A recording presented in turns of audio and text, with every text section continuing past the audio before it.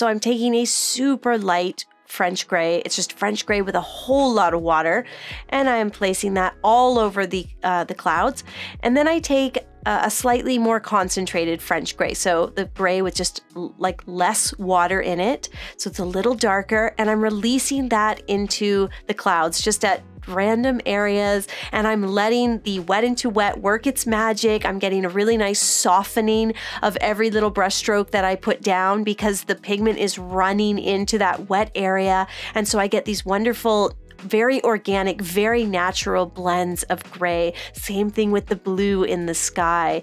It just looks so organic. And you can do a little lifting if you want. That's just using a dry brush to pick up a little of the color and give yourself some highlights. It's a really natural looking highlight that you'll achieve, in fact.